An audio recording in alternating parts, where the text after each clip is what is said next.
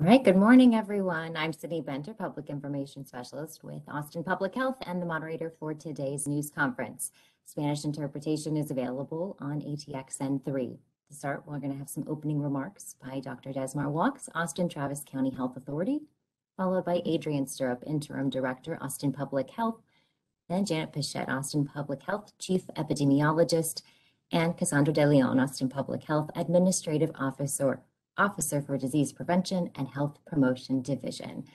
Then we're going to open it up to our pool reporters, going to ask some questions on behalf of the media. We're going to start today with Dr. Walks. Good morning, Austin, and happy holidays. It's that time of year when now we are preparing to gather with friends and family, and we're here to give some public health tips on how we can do this safely. We know that we have 98% Delta circulating in our community at this moment, but the Omicron variant of the COVID-19 virus has reached our shores and is now in 33 states in our country. And so we need to remember that we know how to protect ourselves from this variant. COVID-19 is a respiratory illness, and it can be prevented by getting vaccinated. And we've had great response in our community thus far to vaccinations, and people are now coming out to get booster shots. And just within the last 24 hours, the CDC has approved vaccine for the 16 and 17-year-old age group. So we're ready to deploy that in our community.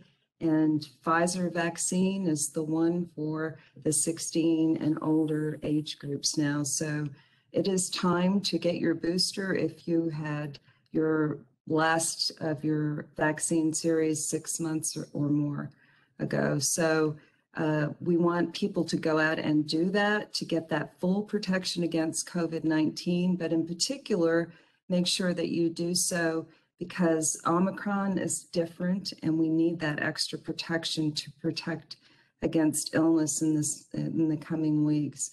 We're seeing increases in hospitalizations across the country in various areas. And in our state, we're also seeing some increase in cases, not only of COVID, but for the flu as well.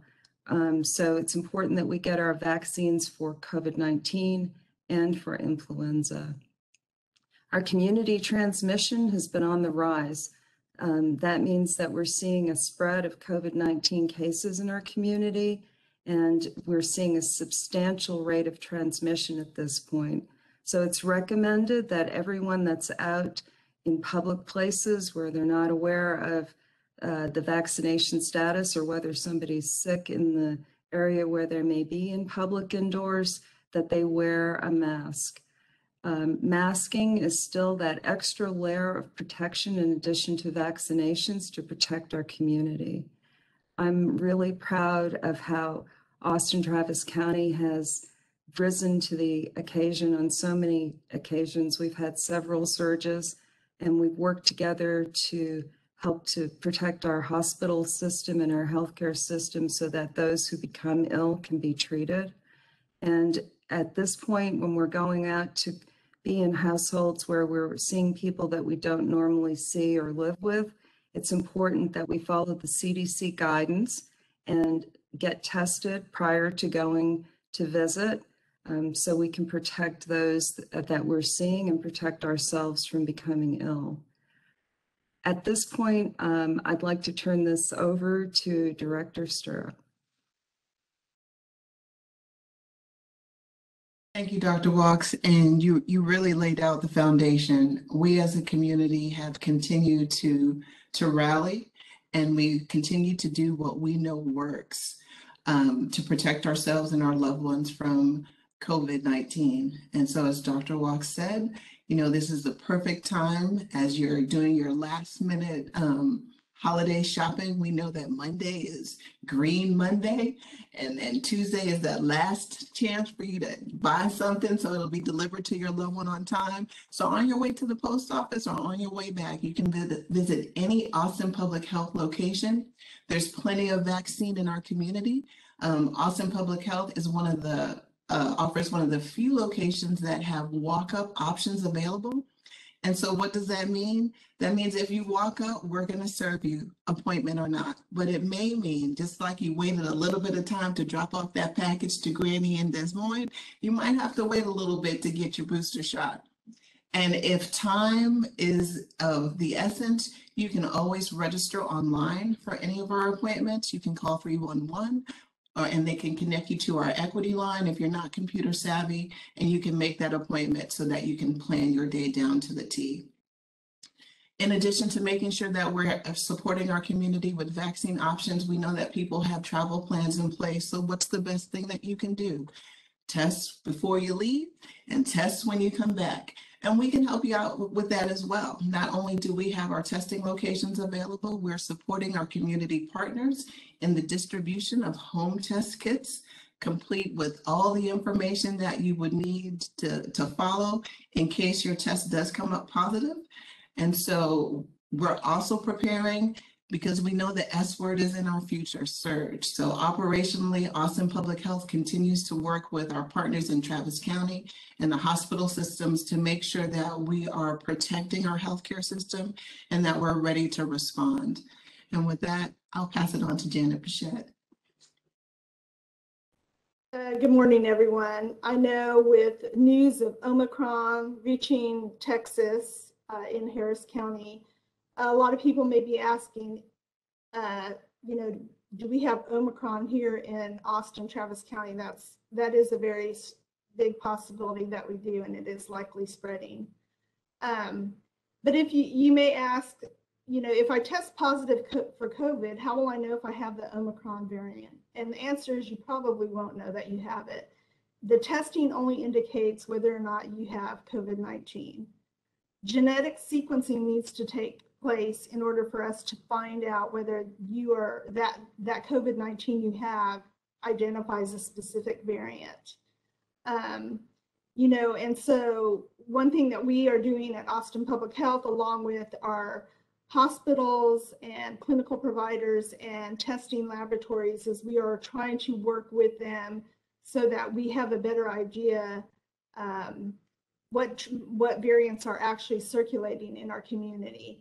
And that's one of the main purposes of genetic sequencing and variant surveillance, is to make sure we know what's occurring in our community. And so, like Dr. Walks mentioned, 98% of what we have is Delta. Those genetic sequencing tests are things that are typically help us identify what's circulating. So how it works in our area, if you get tested, a PCR test, and those are reported to Austin Public Health, we have relationships with hospitals, like I said, providers, and some testing facilities, and we try to make arrangements so that those tests, if there's enough viable material, can be sent on to the state lab for further analysis. And so a lot of times, it is kind of challenging to get genetic sequencing completed, but it's sort of a random sample of what's actually circulating out there.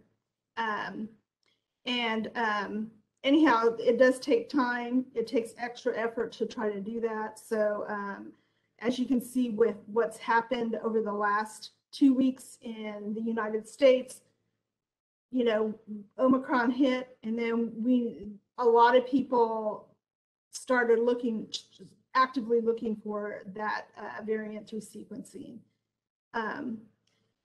But all in all, just the bottom line of it, regardless of what the variant is, prevention methods that we take place and use every day, and the recommendations that we make to you every day still are the same and still will help you prevent getting disease. And that is wearing your mask, washing your hands, getting vaccinated. If you're sick, stay at home.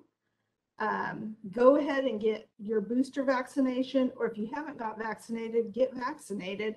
And if you do become ill, consider getting a test. There's multiple options for getting a test. There's testing that's available through Austin Public Health, but you can also get tested through your provider. And there are plenty of over-the-counter tests that are also available. So with that, I will stop and turn it over to Cassie DeLeon. And it's all yours, Cassie. Thanks, Janet. And just as everyone else has said on the panel, I couldn't echo more about the things that we can do and have been doing to protect ourselves from the spread of COVID-19 and protect our loved ones. This time last year, we were waiting for the vaccine to arrive. And now we've had a full year of its availability and we've been implementing it. And I really want to congratulate and thank our community for stepping up and doing what they needed to do to protect themselves, for going to those vaccine clinics and getting the vaccine. Right now, even with the newly eligible population of pediatrics 5 to 11, we are at 69.13% fully vaccinated. That's incredible. That's better than most of the state of Texas. So that's a lot to really think about as a city and a community that we've really hit those really important milestones. Additionally, with the new pediatric 5 to 11-year-olds, we're making great progress there. We have seen that 27% of that population that's eligible living in Travis County has gotten their first dose. And we know now that about half of them have been fully vaccinated. So that's incredible, noting that that vaccine's only been available for about 6 weeks, or a little less than 6 weeks. And then in addition to think ahead to boosters, there's been a lot of demand lately for boosters, which is fantastic. And it's great to see people out in the community wanting to get that vaccine. And it's showing in our data. We have seen that 24% of our fully vaccinated population has received an additional dose, which is incredible. And so that means that people are actively getting vaccinated. We have that 200,000 people who have received that additional dose. And that means that we're just that much more protected. That being said, there are a lot of options for boosters, but if you don't have an appointment, you can come to Austin Public Health, walk up and get a vaccine. And if you haven't gotten vaccinated at all, this is an important time to do it. And you can think of it as a way to give a special gift to the community, to your family, to your loved ones here at the holiday season. This is the season of giving, and this is the opportunity to give each other good health. So as you're thinking about your holiday plans, consider that as part of your planning, and consider the potential of future years that you'd be extending for everyone if we can get ahead of this next surge. And with that, I'll open this up for questions. We do have Beth Sullivan on the line from the Austin Chronicle to ask questions on behalf of the media. Beth. Good morning, everyone, and thank you for being here with us today. The first question is from Community Impact. With the FDA authorizing the Pfizer booster for the 16 to 17 age range, how important is it that 16 and 17-year-olds receive an additional shot? It's important that everybody who's eligible for booster therapy go out and get their booster shot. We are dealing right now predominantly with the Delta variant in our community, and it does cause severe disease and illness. And boosters will give you that extra protection against Delta and the new Omicron variant that we're looking at on our shores now. So it's extremely important for everyone that's eligible to go and get that booster shot. And I'd like to add in that Austin Public Health, thanks to Dr. Walks, rapidly preparing us, we now have the ability to provide that booster shot as well. And so if you are looking to getting your 16-year-old boosted and 17-year-olds boosted, you can definitely come to any one of the Austin Public Health locations and receive that booster dose. The next question is from CBS Austin. APH reported an increase of people getting booster shots last week. Is that continuing? What percentage of vaccines being given are booster shots? We definitely have seen an increase in booster demand. I was looking at numbers, and it really does vary from clinic to clinic, but it's ranging from about 75% to 90% of the vaccine administered at our normal clinics are booster doses.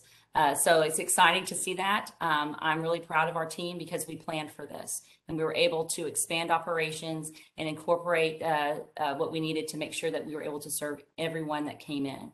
And so we are seeing actually this week the same demands.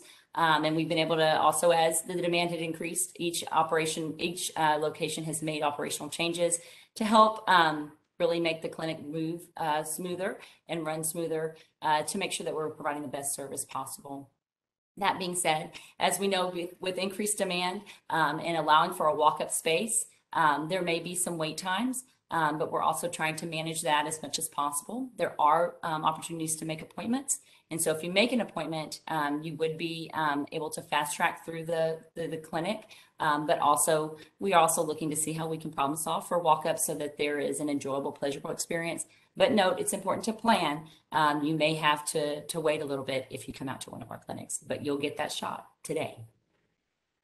And I'd like to also add, just from my observation of the clinics, if you do decide to present to one of our clinics in a walk-up fashion, one thing that will put you at an advantage and will help expedite some of the process is making sure that you register through our APH vaccine portal to make sure they have your information in there, especially if you received your first or second dose from a commercial pharmacy or from another provider.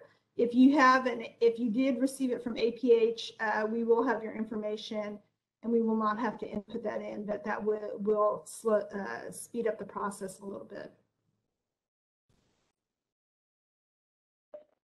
KUT asks, with the rise in demand for boosters, what specific steps, if any, is APH taking to address long wait times at walk-up vaccination clinics? Yes, just as we kind of already mentioned before, we're doing quite a bit to try to push in additional staff to help support what we can. And we also, based on kind of what we've seen last week, we've made some staffing adjustments to increase vaccinators and other staffing needs where there are some areas in the clinic that may cause additional waits. That being said, as Janet said, one of the things that individuals can do is to make sure they're registered.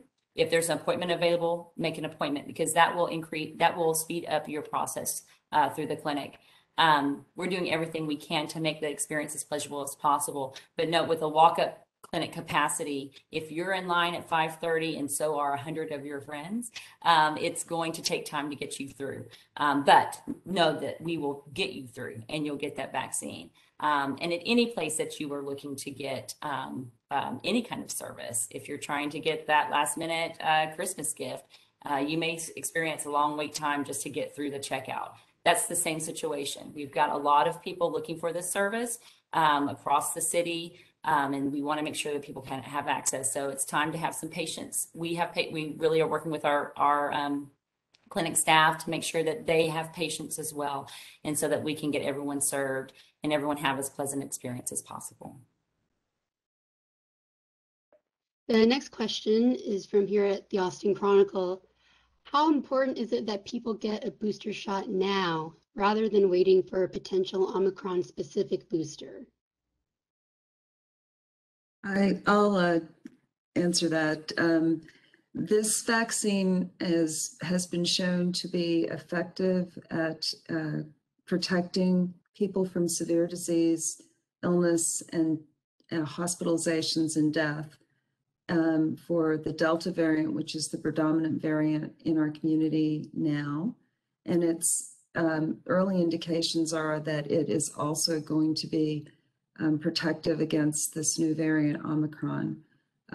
The importance of booster right now is that it will help improve that protection And so it is important for us to use the vaccine that we have available now to protect us now as we prepare for a possible surge in cases, and to continue to get that extra layer of protection and wear your mask.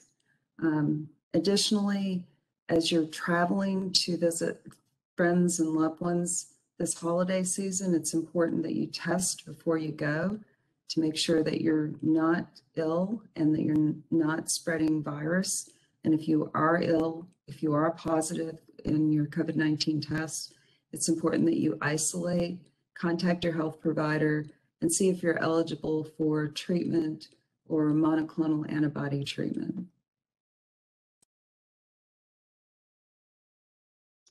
The next question is from KXAN. Experts are saying the Omicron variant is spreading faster in the UK than in South Africa. What implications does that have for us here at home? I'll go ahead and take that. So as I've said through various other press conferences that we've had, we always look to what's happening in the European Union, because it tends to be a precursor of what can happen here in the United States. With cases rapidly, exponentially growing in the UK, we have concern that will happen here in the United States as well. So we need to do all those things that we're talking about, getting boosted, getting your first or second dose on board, so that we can keep this variant at bay. And the other measures that we talk about, wearing a mask, social distancing, you really just need to be at this point very aware of your surroundings, especially if you're outside of your home or you have people coming into your home.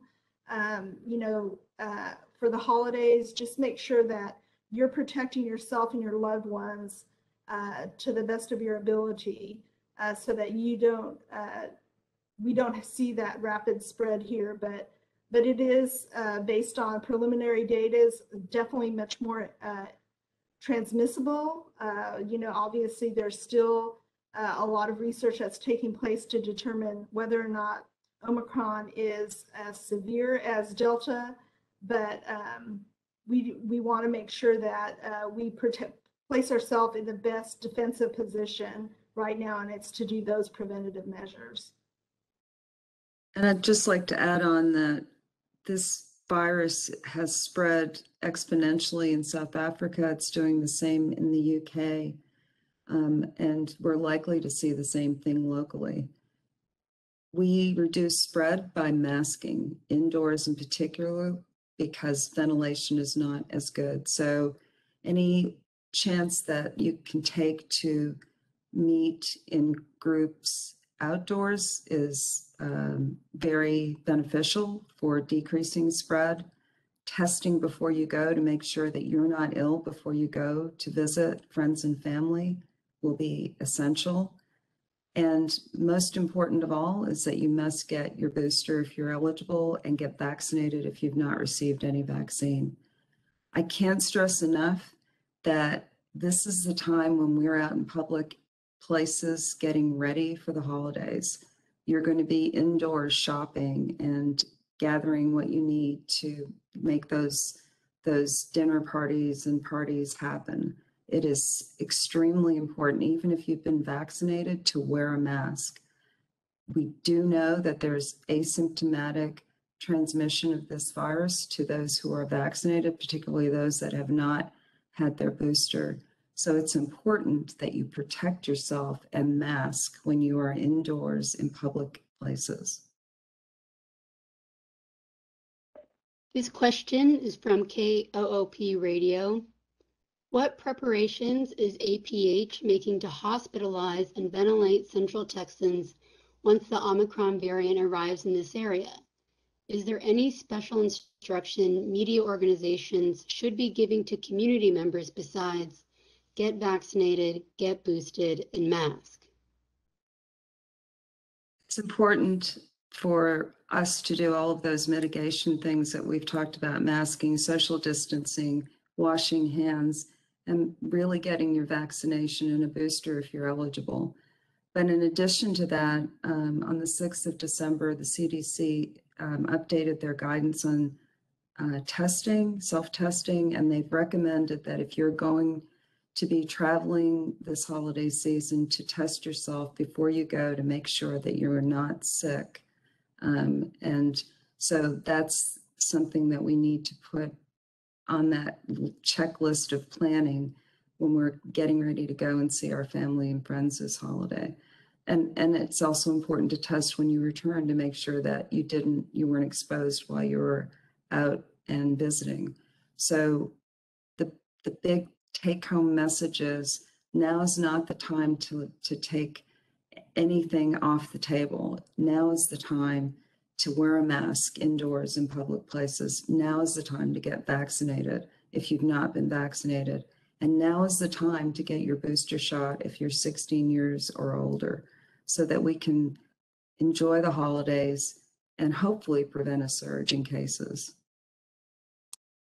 And I'll add also, you know, one thing that, especially with coronavirus, what we've seen as we investigate these cases is that, one, a lot of people may have very mild symptoms and they may think it's nothing, but you know what? It ends up being something. It ends up being coronavirus. And then it ends up being some kind of super spreader event where we're, you know, investigating an outbreak or a cluster of illness within a social setting. So, you know, I would stress, in addition to all these other things, if you even have the slightest symptoms, you need to stay home if you're not feeling well. You may not have fever, but you may have a scratchy throat, you may have sniffles, and those could be indications that you have COVID. So if you are experiencing symptoms of COVID or cold and flu or respiratory type symptoms, you need to make sure that you stay home and isolate yourself so that you don't spread disease elsewhere. And again, like you heard the term, and no one said it in a long time, flatten the curve. We need to flatten the curve here. We need to make sure that we stop the disease transmission cycle. And that is, the way to do that is by doing all these things that we've been talking about. The next question is from Univision 62. Last year, many people couldn't or didn't want to travel because they weren't vaccinated for the holidays. Would you recommend people to travel this year? What are the recommendations? It's important that you test before you travel and test when you return from travel, regardless of your vaccination status. If you are sick, as Janet just said, it's important that you stay home and not go and spread your respiratory illness to someone else. It's important that you mask in indoor public spaces where you are not familiar with whether people are vaccinated around you or if they're ill. If you're going to go and visit somebody who is at risk for severe disease from COVID-19, you should make sure that you're vaccinated fully and boosted if you're eligible for a booster, and protect them. This is the time when we're sharing our love with our loved ones. And as Cassie said earlier, the greatest gift that we can give each other is that protection of our health and their health. We're choosing life in this season. We're choosing to share the love that we have for each other in this season. And it's really important for us to take those steps that we know work to make that possible, to make that joy possible. The next question is from Community Impact. Has the emergence of the Omicron variant yielded an increase in people receiving their first doses?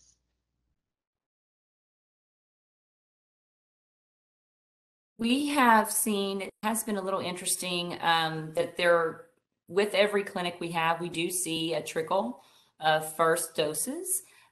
We would like to see more, but we also have a very high vaccination rate. And there's a lot of reasons why those first doses, we actually talked with some, I had the opportunity to talk to some of them. So some of the anecdotes that we've heard in the field are, these are individuals who suffered in the Delta variant and had infusion. And as a result, antibody infusion has to wait 90 days. And so we're right now hitting that 90-day mark so they can get their, and they were unvaccinated. So now they're choosing to get vaccinated because of the disease they suffered during Delta. Other information I've heard is that some vaccine mandates were coming through depending on their employer or whatnot. And so they were needing to get vaccinated because of that. And then Omicron has also been a motivator for some folks to get vaccinated. But that's it's a very, very small percentage that we're seeing with first dose uptake outside of that 5 to 11-year-old population. We still do want to encourage that everyone who's 5 years old and older can be vaccinated for COVID-19. And so if you are in that category and you have not received your vaccine, or you still have not completed your vaccine series, we want to encourage that you get vaccinated. So that's really important right now. Literally, that's most of our population is eligible. So we want to see those extend and continue to increase. And then if you are eligible for booster, one more time, it's time to get boosted. If you had a booster in July, you should be looking at your card to see if it's time to get boosted. So we want to encourage that. And if you received a Johnson & Johnson vaccine, anyone who received a Johnson & Johnson vaccine needs to get a second dose 2 months after their initial dose. The next question is from CBS Austin. Now that we're 2 weeks out from Thanksgiving, what does it look like the impact has been from that holiday on new cases? We are seeing an increase in the number of cases that we're receiving. We've been seeing some increase in our school cases after those indoor gatherings with families at the Thanksgiving holiday time. And I'll let Janet go on to give you some more details on what their case investigation team's been seeing. Yeah, so I did ask the case investigators this specific question this morning. And again, I wanted to know, were there clusters associated with family gatherings and such? And while I think most people were very careful, the biggest trend as far as cases go have been associated with increased travel. So people who've actually traveled to other areas where they have a higher transmission rate of COVID and come back to Austin are those that are getting, that are becoming ill and being exposed to COVID. So I think this is why it's all the more important to implement the CDC guidance and those things that Dr. Walks has talked about today about testing before you go somewhere and testing when you return. And if you are ill or if you encounter someone who is COVID positive, you need to make sure that you're quarantining and isolating correctly. So yeah, travel, and we will see a much greater travel, I think, this holiday season, which is great for people to see their family and loved ones. Just make sure that you're doing everything you can to protect yourself en route so that you can have a safe holiday with your family and friends. But it's been mainly, a lot of it has been related to travel exposure. The next question is from KUT. What efforts are being made to vaccinate communities with low vaccination rates with their first dose? How many people are getting vaccinated per week through those methods? So I'll jump in and answer that. We do a lot of direct outreach into areas and zip codes we know have low vaccine uptake. We do on the ground outreach. We work with trusted community sources that the community is familiar with, and we try to be in spaces and places that the community trusts and are comfortable in, so that we can be easily accessible. We also work with our health equity line to directly call out to folks who may need either a booster that's from that community and they've suffered higher rates of disease, or also if we get information about groups that are still seeking vaccine and have not been able to get a first dose, they also have been really beneficial in trying to reach out to them. Some of the, it's difficult for me to tease out the data specifically from those specific zip codes. We do know from the zip codes how much vaccine uptake we have, but I'd have to go back and look a little deeper to pull out the first dose uptake. But I think what's also important is we look at all of them. Our goal is to get them up to 70%. And right now we have a few that are under that 60% and even one that's under 50%.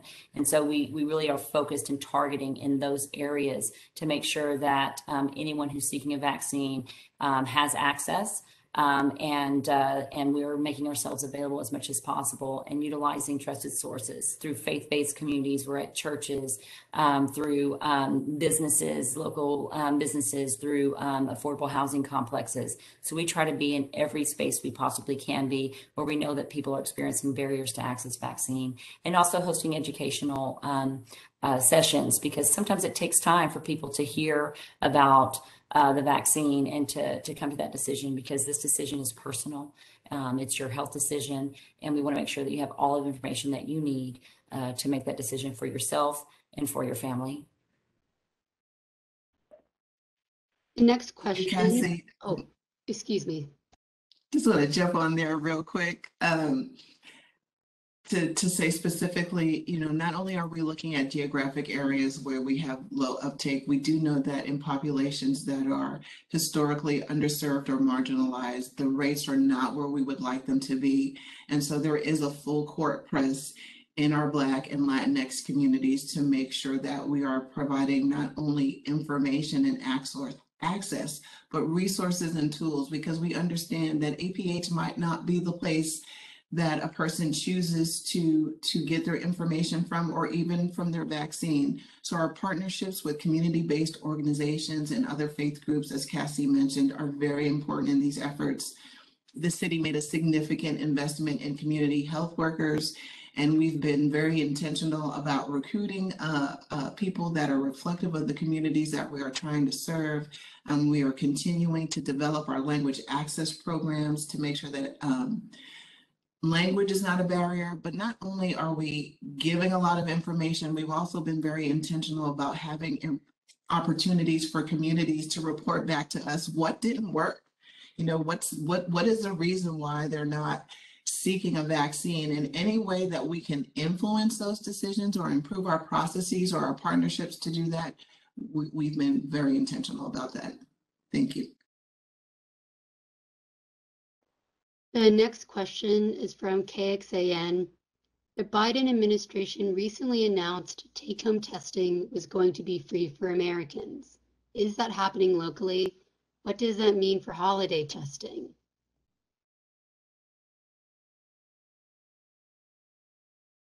And so part of our pandemic response, in partnership with the county and the Office of Homeland Security and Emergency Management, we have purchased home test kits. Those are being distributed through the City of Austin Neighborhood Service Centers during the food pantry options. Travis County is also distributing those kits along with their food pantry efforts at the Travis County Community Centers. And as I mentioned earlier, we had an organization reach out to say that they were doing very important outreach in the Del Valley area, and did we have any test kits? Well, we sure did. And so again, it's that kind of being able to provide the services ourselves, working in collaboration with partners, and also resourcing our community to make sure that those test kits are available. And so not only are we making sure that the kits are available, there's a full information sheet of what folks should do should they test positive. We want them to call the nurse line We want them to report to APH, and then we want them to stay home and isolate and make sure they contact their doctor because they could be eligible for monoclonal antibodies. And we have seen that treatment work wonders in reducing the severity of disease. And so we are full force with making sure that our community has access to those free resources. This question is from KOOP Radio. Are boosters the same as current first and as applicable second doses? Are all boosters for all 3 vaccines now available to those 16 and older? And are the doses for available boosters the same for all age groups? I'll start. All 3 vaccines are available, and they're available through Austin Public Health. The only vaccine that's available for those who are 18 and older is the Pfizer vaccine. And it's different for those who are 11 years old and older. It's a different vaccine for your first and second dose than the other Pfizer vaccine. If you're 12 and older, then the Pfizer vaccine that's available for the 12 and older population is one vaccine. The 5 to 11 vaccine is still a Pfizer COVID vaccine, but it's a different dosing scenario, and it's a different, it's just packaged a different way. So it's important to note that, and it's important to be very upfront and honest when you're filling out your information. It's hard for the individual at the vaccine center to know the difference between a 10, a 9, and a 12-year-old. So if your child is 12, you need to be getting the 12-year-old and older vaccine. If your child is 11 and under, they need to be getting the younger version of the Pfizer vaccine. If you are getting a Moderna booster, there's a difference in the Moderna booster. If you are needing and you are immunocompromised, it's important that you talk about your health situation so that you and the healthcare provider can make an informed decision about which additional dose do you need. Do you need the full 3rd dose, which is a full dose of Moderna, which is the same dosing that you got for your 1st and 2nd dose? Or are you eligible to get just a normal booster? And what FDA has recommended, that's basically half the dose that you would have received for your 1st and 2nd dose. That's really important. If you are immunocompromised in any way, you really need to have that conversation, because that decision is important to make an impact on whether or not your immunity and the protection that you need is going to be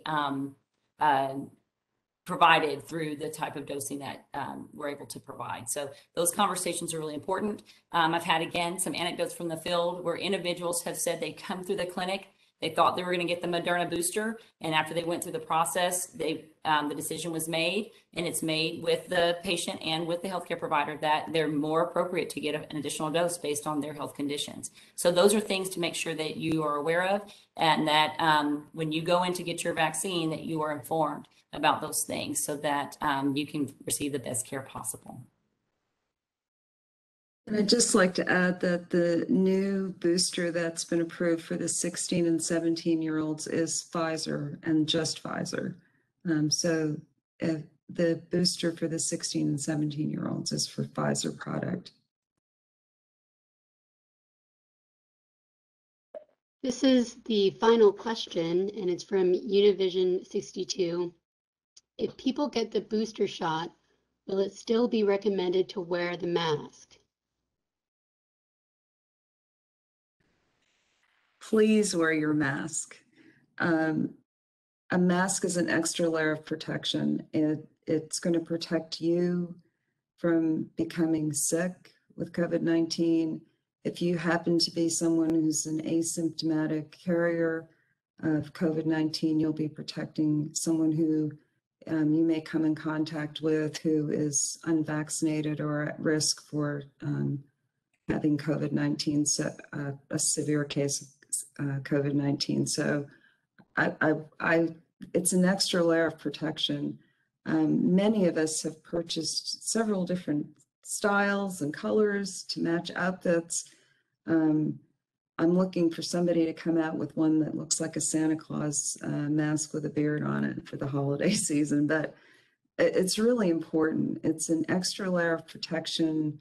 As Director Stirrup said in one of our press conferences, lightweight, it's easy to put one on, and it's just going to help us decrease the spread of this disease in our community. And so far, with masking and the vaccine rates that we've had, and now with the increase in boosters that we've been able to deploy, we've been able to keep our case numbers down, and it would be nice for all of us to have a holiday season where we're not seeing a surge in our hospitals, and our healthcare workers would appreciate that too.